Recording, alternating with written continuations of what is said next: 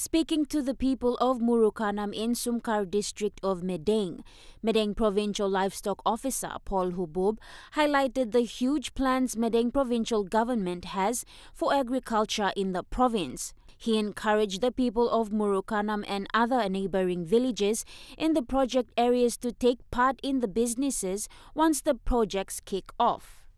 How by organizing new players go inside law. All cooperatives, come up in more cluster groups. Inside a cluster group, you come up in cooperative. Now you participate inside this kind of development like come up. Time people identify more cooperative play finish. People by look how building more capacity play through the training. This kind capacity play by helping you by participate inside law. This kind of development like come up inside the province play you. All these projects will be carried out and managed by the Department of Agriculture and Livestock through the Livestock Department Corporation and Madang Development Corporation, the business arm of the Madang Provincial Government.